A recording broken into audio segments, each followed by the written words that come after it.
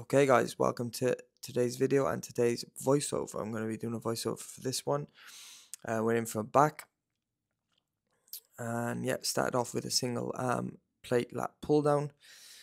As you can see here, I'm really focusing on the stretch part of the movement, the lengthened position. Of course, we're getting the muscles a little bit short as well, but you really want to make sure when you're training the back that you don't want that elbow to drive too far past your body. And also, we don't want to have it out to the side. We want to try and tuck that elbow in close to the body. That's where you're going to have a better connection. Yeah, we increased the weight here. This was the top set, just showing you the other side of the movement from the other angle.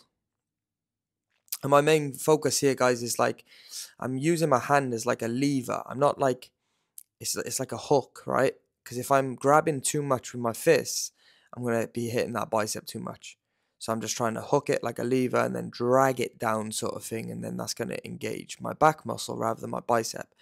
If you think about like rowing, that's going to like that connotation row. I just feel like it's all bicep. Whereas I like to say like the training the back, it's like you're dragging the weight down, drag it down.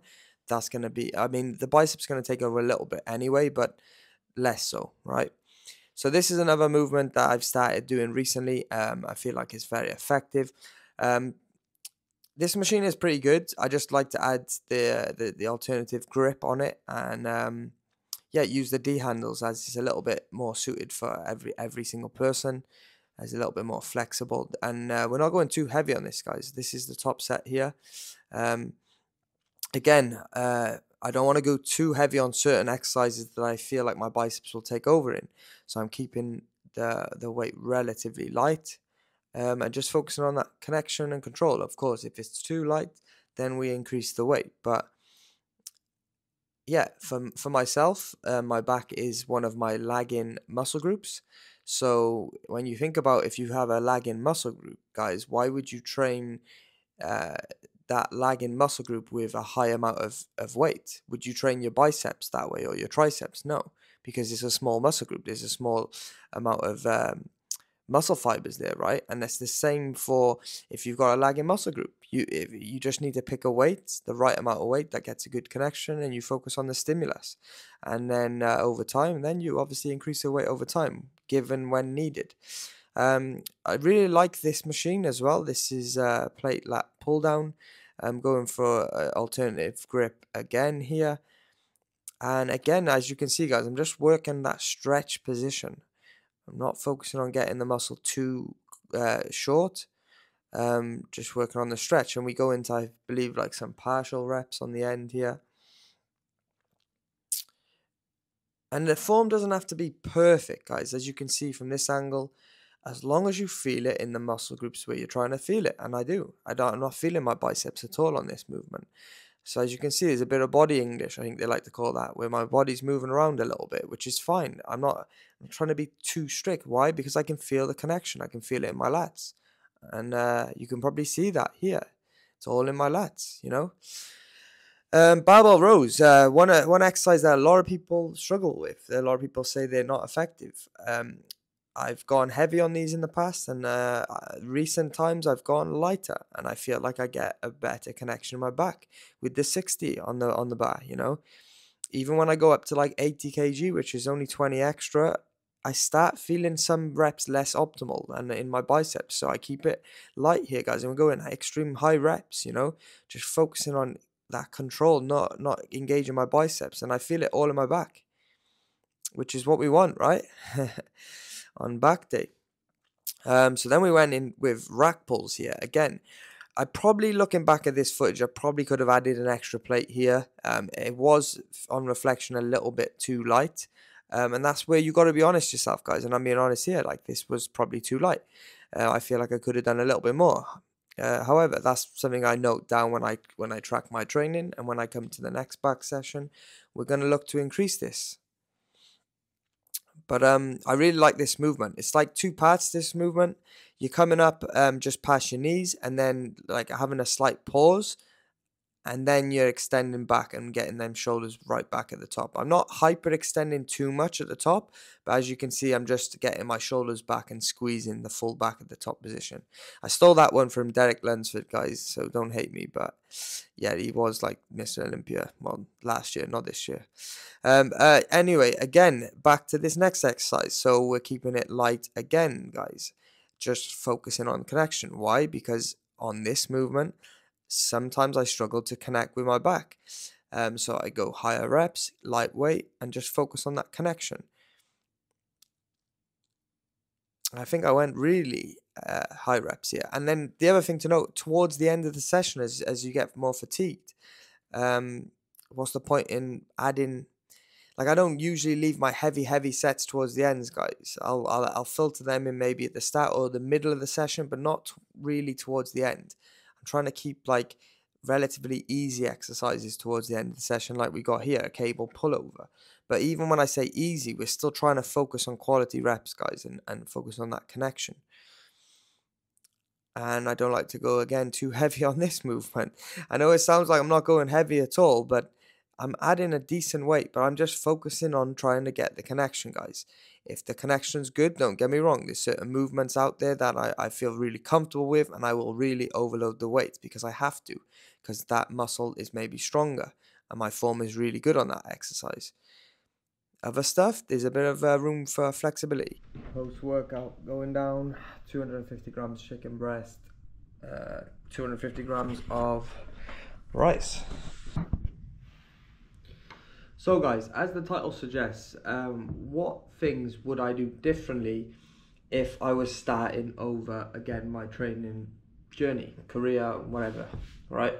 So the first thing that I would definitely do is I would invest in education more. So whether that be hiring a coach to fast track things, whether that be just researching and finding out more content online from various different people. I didn't really tend to do too much of that at the beginning phases. I mean, I had one or two guys that I was following and learning from, but I mean, social media back then was not as big as it is now today, with its access to so much more content, more people posting videos and information. But yeah, I would have spent a bit more time doing that rather than like trial and error. I feel like trial and error is a good element to have in your training journey. However, like, you also need to learn from others, right?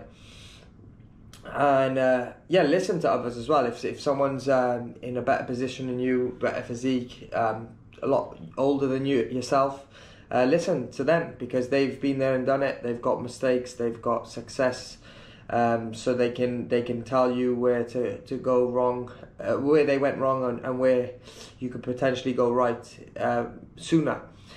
And then the second thing that I would do differently would have to be the nutrition side of things, guys. I would definitely focus on making sure I was eating quality raw foods and tracking my protein intake. Not so much tracking calories, but definitely the protein intake should have been tracked early on, which I didn't do for many years, and I feel like that cost me some results in terms of muscle and recovery.